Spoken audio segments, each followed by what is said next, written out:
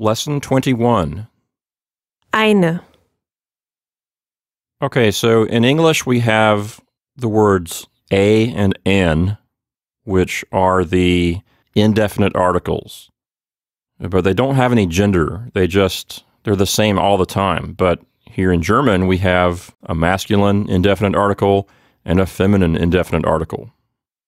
So Lisa, the gender of the indefinite article has to match the gender of whatever noun it's introducing, right?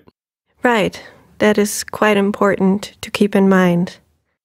And that's one big thing I want our listeners to take away from this, is that you cannot mix and match the genders. If you have a masculine article, it has to introduce a masculine noun. You can't have a masculine article introducing, say, for example, a neuter noun. They have to be the same gender.